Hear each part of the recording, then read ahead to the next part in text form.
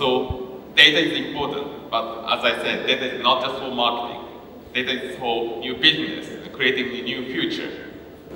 So digital creativity is not just about using new technology, not using AI, but the important thing is to understand the culture of digital space, digital community.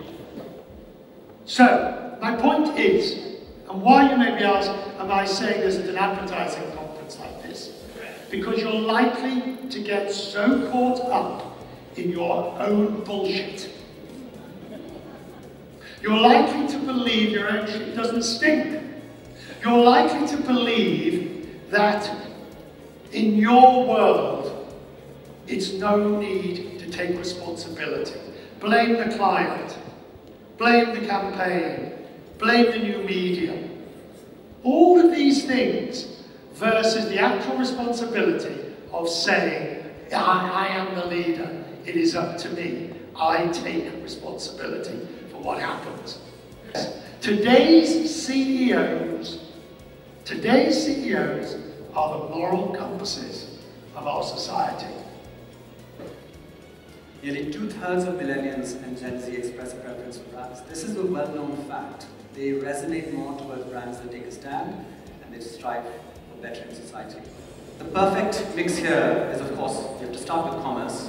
We have to build commerce, we have to build sales, we have to build growth, but we have to do it with a certain responsibility to social good, and that generates a very valuable thing, which is brand love.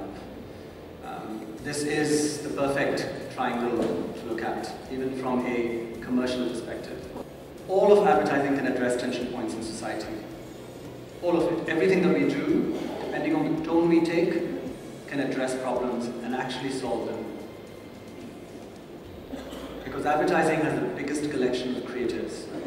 As Rajesh Mirchandani, who's the communications director for the United Nations, came up on stage and said, this tells us that doing good is not the preserve of charities or the public sector anymore. It's being taken on by brands. And brands are actually overtaking charities in doing work for good, doing responsible work. They're taking stock, they're taking responsibility just like Coldplay has done.